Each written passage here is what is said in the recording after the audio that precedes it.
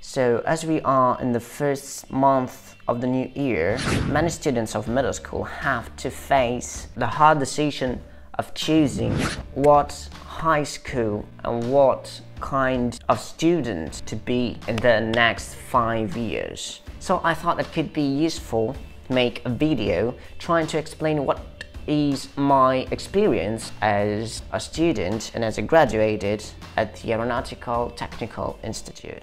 Of course, I will be talking of the pre-COVID situation because I graduated in 2020 and I lived the management of the pandemic situation only the last year. So I will talk about that too, of course, but this is not the actual situation right now.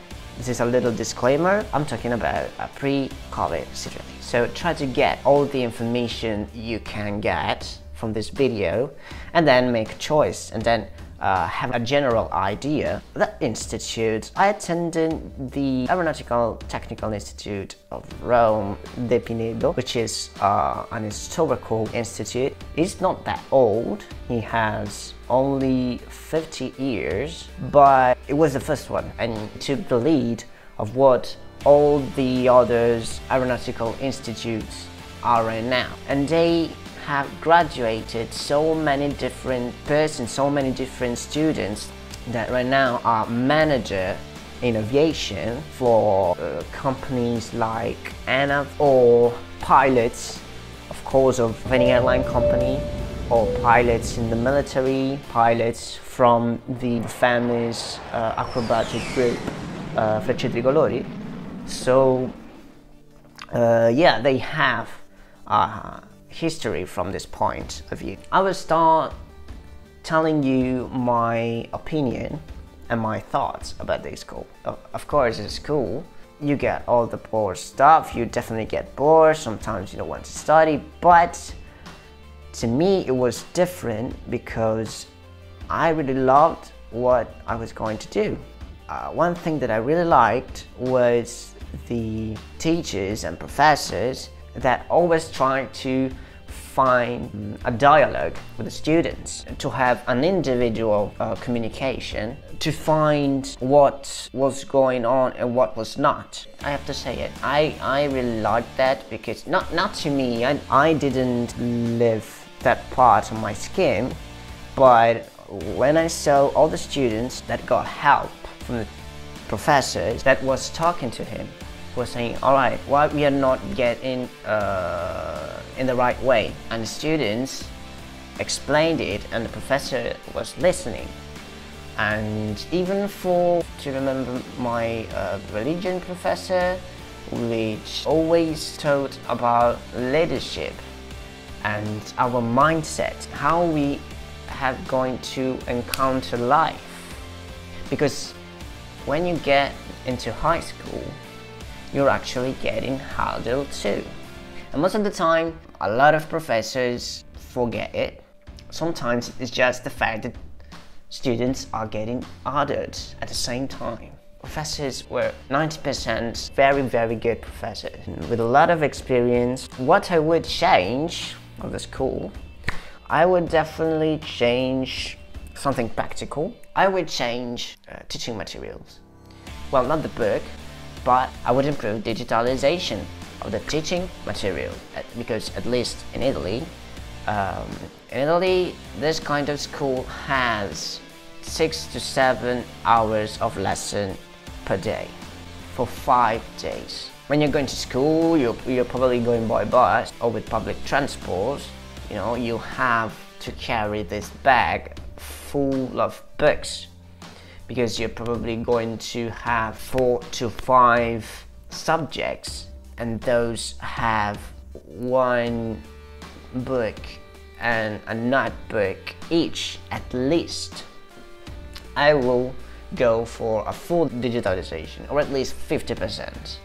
Talking about hours of lessons, I would like to talk about the educational route. As I said before, we are talking about days. Every day, lesson starts at 8:15 and will end at 10 minutes to 3 p.m. twice a week, and for the rest of the week ends at 2 o'clock. Of course, you don't go to school on Saturday, you don't have any class. In the first 2 years, don't expect any subject that speaks or is about aviation. Just one in the second year, but which is just a smattering of what aviation is or what flight is. Like 0.02% of what are you going to do in the next 3 years. If you pass this year and you decide that you want to stay, then you will decide what you are going to do. So you can decide 3 paths. The first one is basically maintenance. Second one is logistics. Third one is navigation. What are we going to talk about is the third one, because it's the one that I've chosen. And I have to tell this, if you like it, you're really going to join the ride, because it's fascinating, it's great. You start to do things with airplanes, you start to do flight plans, you start to manage an airspace thanks to the simulators that the schools provide you. I have to admit it was absolutely great. For an aviation enthusiast, it's something wow. And the best thing that I took as a motivation to carry on and keep studying was that third year you have just 4 hours, if I do remember well, navigation, which is the main subject that gets you into aviation. And in the fifth year they get to 8 hours a week for the theory, for the professor that teaches you theory, and the other 4 are in the simulator. So it's pretty amazing.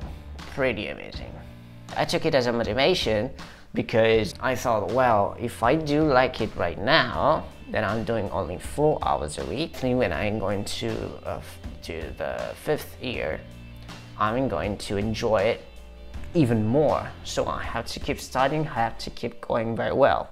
Then I'm going to talk about the building of the school. It's not old, but it could be treated a little bit better. As you may know, in Italy we don't have a great management, we don't have a great financial situation.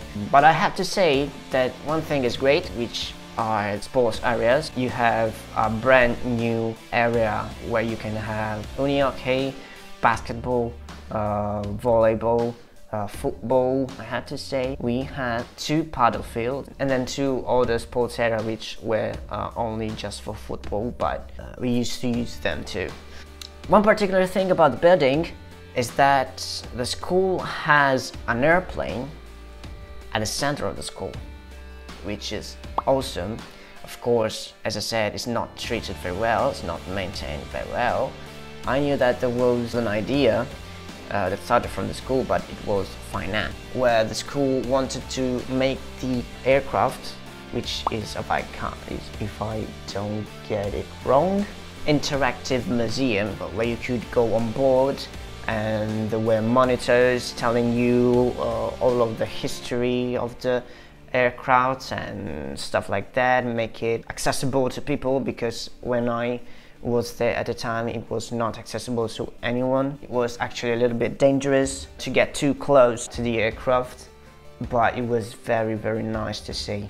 I think that I've said pretty much everything. If you want to let me know how is the aeronautical school, the aeronautical high school in general in your country, leave a comment down below in the description. I wanted to leave you with my best advice. If you have to choose your high school, choose something that you like.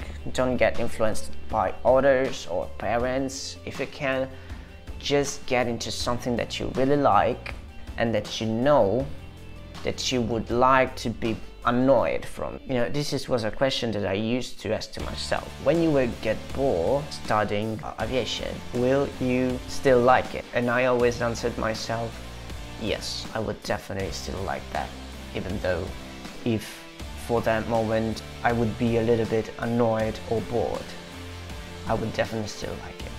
And here I am, a pilot.